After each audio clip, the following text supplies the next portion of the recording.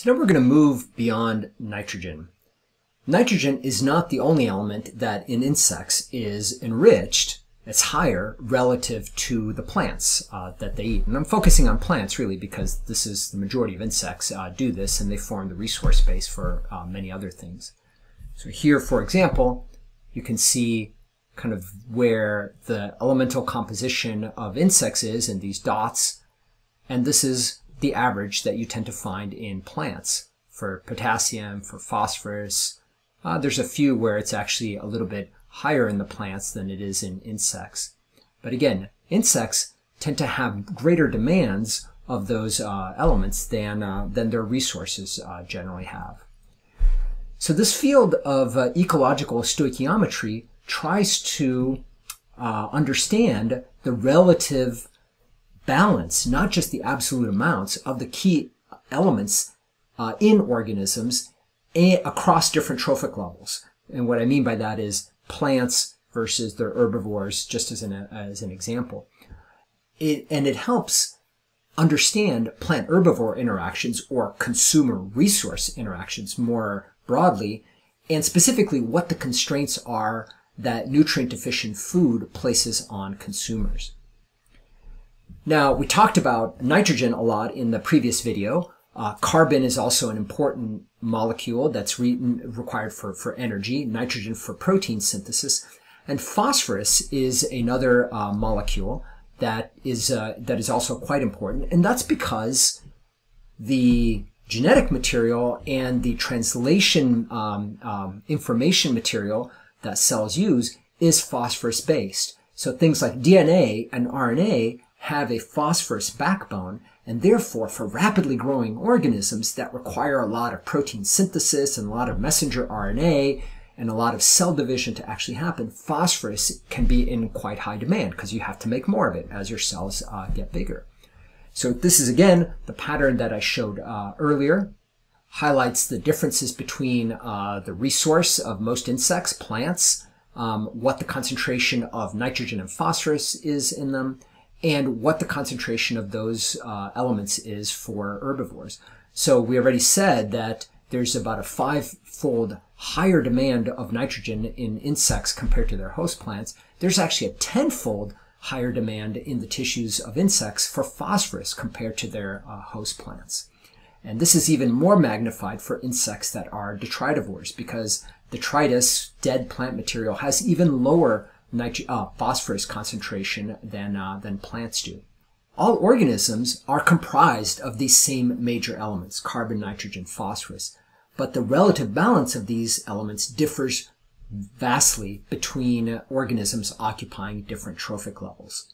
The optimal situation for animals is for their body composition, their carbon to nitrogen to phosphorus ratio, to closely match that of their resources.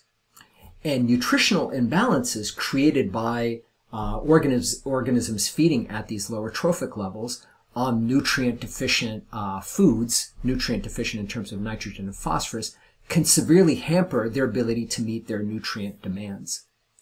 And so the stoichiometric mismatch in nitrogen content between plants and insects has really been recognized for decades as imposing a fundamental limitation on resource acquisition. And similarly, phosphorus limitation has been shown to have widespread effects in aquatic systems.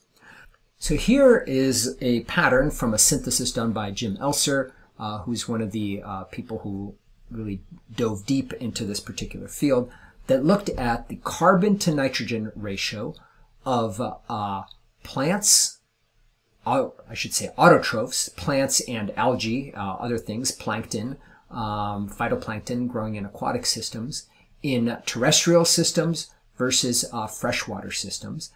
And what's interesting here is that as these numbers get bigger, that means there's more carbon relative to nitrogen in the tissues of those organisms. So here is the numbers get bigger and bigger. And again, bigger number means the denominator is small in the carbon to nitrogen ratio, which means there's less nitrogen to more carbon. And for terrestrial plants, the average ratio is somewhere here in the 36 range, I think is the average, but there's quite a bit of a spread. For aquatic autotrophs, this ratio is actually closer to 10, meaning that there's relatively more nitrogen to carbon in aquatic autotrophs. If you look at invertebrate herbivores here, in terrestrial systems, you'll find that the average ratio is somewhere here in the 5 to 6 range. And this is true for both terrestrial and aquatic herbivores. So when you compare the needs of invertebrates to their producers, the tissues that they're feeding on, and you try to match the stoichiometric needs of the insect doesn't just need an amount of nitrogen, it needs the right balance of nitrogen and carbon in its tissues. That mismatch is greatest in terrestrial systems than it is in aquatic systems. The C to N ratio for freshwater autotrophs is 10, and the freshwater consumers is about 6. So this is a lot closer than 6 is to 36, for example. And you can see the same kinds of mismatches for the carbon to phosphorus ratios here, where insects have about a C to P ratio of about 100, and plants are at about 1,000. Here, terrestrial plants are at about 1,000. So a big mismatch. So here, for example, is also a relationship between insect performance, weevil abundance. You could think of this as an indicator of performance, feeding on high phosphorus plants, that is high phosphorus relative to carbon, so a low ratio, a bigger denominator versus the numerator. Insect abundance tends to be higher compared to situations where there's less phosphorus to carbon, so relatively low phosphorus is out here. So very similar to that carbon to nitrogen story, where low phosphorus relative to carbon means lower performance. Problems of obtaining adequate nourishment arise because plants and animals differ so greatly in their chemical composition. Insects have a high nitrogen compound, but plants are composed predominantly of indigestible carbohydrates like cellulose and lignin. And so they have a lot of carbon, but a lot of that carbon is not easily accessible by most insects. And this discrepancy creates problems for insects as they're trying to get that nitrogen, because for insects, nitrogen seems to be the most important element. So another way to say this is not everything green that's out there is edible. An important concept to recognize here when you're talking about stoichiometry is that as an insect feeds on a plant, they can't be necessarily picky about just grabbing the nitrogen, for example, or just grabbing the carbon. As they feed on a leaf or as they feed on the phloem, they get everything. They get that stoichiometric ratio of carbon, nitrogen, phosphorus, and everything else that comes from it. So here's an example of a stoichiometric ratio. As you can see, these little wheat berries here, you can imagine that that's carbon. These little beans that I put into this jar here, these are maybe proteins or amino acids. And what I really want is the proteins. What I really want is the little black ones because that's where my limiting nutrients are. But as an herbivore, and I'm a leaf chewer, I have to eat the whole thing. So I get this entire thing when I chew on a leaf. And therefore, I'm taking in a lot of excess carbon as I'm trying to get to the right amount of nitrogen. That is really what is needed for me. So how do insects actually do this? How do insects therefore deal with the fact that the foods that they're feeding on don't necessarily have the right stoichiometric ratios of nutrients of carbon, nitrogen, phosphorus that they're actually trying to get at? This model here has kind of come together over the years, and this is a very nice review by Spence Beamer at Texas A&M that I want to highlight, and it's actually a beautifully written summary of this particular field. You can imagine here a situation where you have a certain amount of protein that insects are trying to get, a certain amount of carbohydrates that they're trying to get, carbon, to nitrogen. You can think of it as carbohydrates to proteins. That's a different way. And that an ideal target for a particular herbivore might be something that's here. And this is just arbitrarily picked. This is just as an illustration of an example. So 100 milligrams of protein and 100 milligrams of carbohydrates. But the plants that they're feeding on don't have a 1-to-1 ratio of carbon and nitrogen. They might have something that looks like this. Maybe it has more carbon to nitrogen. So this is maybe 25 milligrams of nitrogen to every 100 milligrams of carbon. So if they were to feed only on this plant, the tissues of this insect here would always increase at this particular rate. And in fact, they would never get those 100 milligrams of protein, or they would take forever to get those 100 milligrams of protein by feeding only on this plant here, because they're getting a lot more carbon to nitrogen. Imagine another resource, another plant in the environment that actually has this ratio here, that has more nitrogen relative to carbon. So for every 100 units of, or 150 units of nitrogen, they get 50 milligrams of carbohydrates. If this were the case, rock on. The insects are getting a lot of nitrogen, but they're not getting enough carbon and not getting enough carbohydrates. And they would have to eat a lot more tissue in order to get out here and get their right amount of carbon. So this provides this creates that challenge, that mismatch, that stoichiometric mismatch between what a food resource has and what the insects are actually trying to achieve.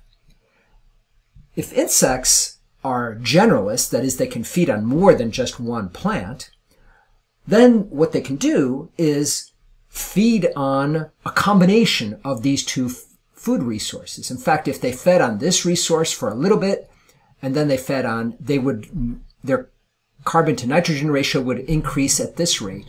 If they switched to feed on the resource, the plant that has the blue line, then they would follow this trajectory now, parallel to that blue line here. If they were to switch at this point back to the orange plant, then their increase in carbon and nitrogen would increase at this rate here, with this slope here, and they would follow this trajectory. And so by flipping back and forth, they can basically mix their diets so that they can track their way to that idealized ratio. Now, insects that can't mix their diets face a trade-off. So here's an example here where this plant here doesn't have the perfect match of the dietary needs of the insect.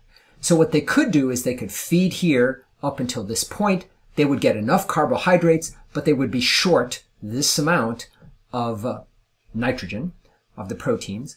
Or they could keep feeding and get all the way to here. They would get just the right amount of proteins right here, but they would have this excess here of carbohydrates. And you could think that an optimal strategy would be to stop somewhere in between here so as to minimize the gaps between this one here and this one here. That mismatch, they either having too little or too much, actually creates a physiological stress on an organism. Actually having too much carbohydrate is actually not a good thing. Insects have to get rid of that. That's just too much, too many carbohydrates, too much sugar that need to be processed out. And in doing so, they expend energy, which is costly to them. Energy that then they can't put in eggs, for example, or growth.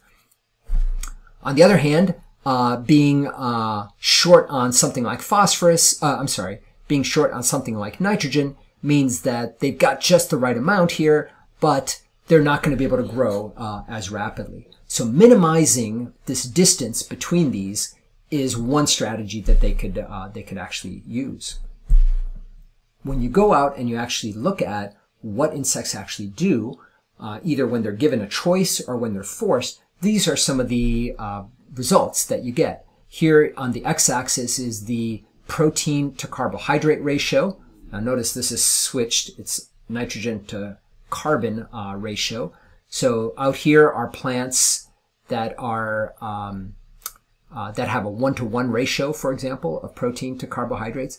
And what Beamer and Tony Jorn found was that the developmental time of grasshoppers that were fed plants, or a diet actually, that had about a 1-to-1 ratio, insects actually developed quicker on these plants, and so they took less and they developed quicker when plants had this particular ratio here. When there was a mismatch between the diet and when there was a deviation away from this particular ratio, there was either an increase in development time and a decrease in the growth rate. As it turns out, when you gave insects the ability to mix diets, they tended to mix their diets right here at around this particular ratio. So this is evidence that insects, when they're given the choice of mixing their own diet or when you feed them these different combinations, they tend to optimize. When you go out in a natural community and you look at where different species actually are, what kinds of carbon to nitrogen ratios they're actually taking in a community of organisms that could potentially use the same host plants, they found some really interesting patterns across these 7 species of grasshoppers that are all in the same genus. What they found was that their trophic niche space was actually a little bit different between the different grasshoppers. There were some that tended to have a high intake of both both protein and carbohydrates, carbon and nitrogen. Others had slightly different ratios over here, and that would allow them to survive. And not all of them were along these same trajectories. So they actually had different carbon to nitrogen ratios. This geometric framework is a relatively recent approach for dealing with the multivariate nutritional constraints on the level of macronutrients. Usually it's carbon and proteins that are looked at, but this could also be lipids and nitrogen or something else. Their conclusion in this particular study was that for these 7 species that occur in the same location, for these grasshoppers, the intake targets were distinctly different, potentially representing partitioning in niche space of their nutritional ecology in order to minimize competition. So the take-home messages here are that phytophagous insects, plant-feeding insects, need multiple resources in order to develop. Both the elemental nutrients, amino acids, macronutrients, vitamins, and so on. And that it's the combination of all these together that really matters for insects. So the stoichiometry, the relative ratios that they're encountering, that matters to them. And that the food sources that they feed on, plants primarily, are not optimal for them. They're variable, plants are often well defended, and not all carbon is potentially usable, and not all nitrogen is potentially usable. And therefore, they provide less than adequate nutrition for all the needs. And this creates a challenge for insects.